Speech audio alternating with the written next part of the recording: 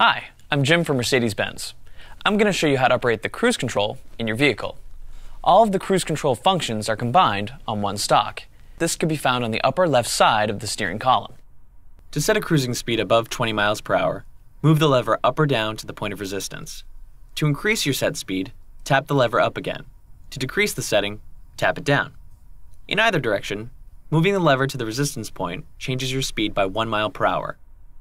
Pushing it past the resistance point changes your setting to the next 5 mile per hour increment up or down. To cancel the cruise control, push the lever forward, away from you, or step on the brake. To resume cruising at your previously set speed, pull the stalk toward you. Keep in mind that once you shut off the engine, this memory is cleared.